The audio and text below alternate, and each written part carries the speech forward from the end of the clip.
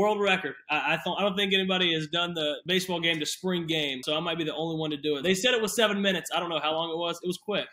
Because as you saw in the video, I'm running to the golf cart. We get to the golf cart and then get to the locker room, and it was awesome. I mean, it takes a ton of people to make something like that happen, right? So the coaches have to coordinate. First thing you want to do is start throwing and warming up. There's a little bit something different about the stroke, from football to baseball. When I grabbed the football to start throwing it, first couple came out funny. They were spinning funny for sure, throwing them like a baseball. But it took me a couple throws, but eventually got back into the rhythm of it. It took a lot of people for it to make happen, but hey, I'm glad that we got to do it. That's what I was told. 7 minutes is what I was told, and so I'm sticking to it.